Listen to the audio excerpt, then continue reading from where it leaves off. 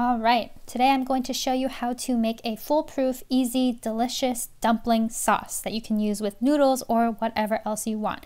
So as I'm getting the water boiling for my steamed dumplings, I'm going to add some double fermented soy sauce. This is super delicious, but you can use any soy sauce you want, including some of this light soy sauce that I ended up finishing the bottle off.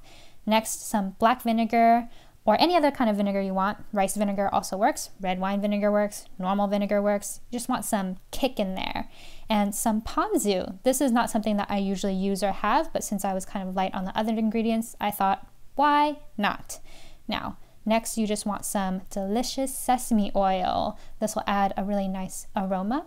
And finally, some laugan ma, the top favorite chili oil that I have. It adds so much depth as well as fat and heat and flavor, and basically goes good with almost every savory dish.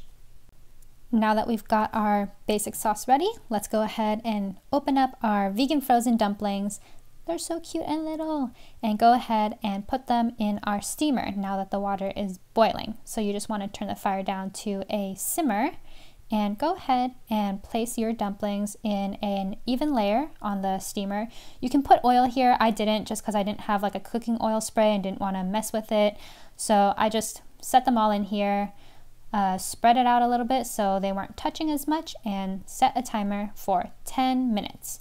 Now here I just wanted to taste the sauce a little bit, make sure that it was to my satisfaction, but I thought a little bit of vinegar would make it taste a little better, so I just added a few splashes of rice vinegar, stirred it up, and voila! My dumplings are done after 10 minutes, so it's just time to turn the fire off, and we can start plating the dumplings.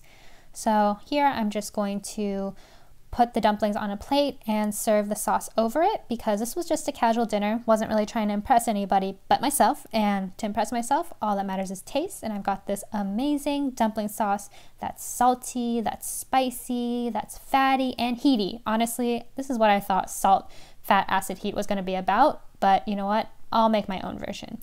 Now just a little sparkle of sesame seeds and we are done and ready to enjoy them. I hope this easy dumpling sauce brings you lots of joy in your own kitchen, and if you try it, please let me know. Let me know what kind of substitutions you use. I would love to hear from you. If you liked the video, please like and subscribe, and I'll see you next time. Thank you.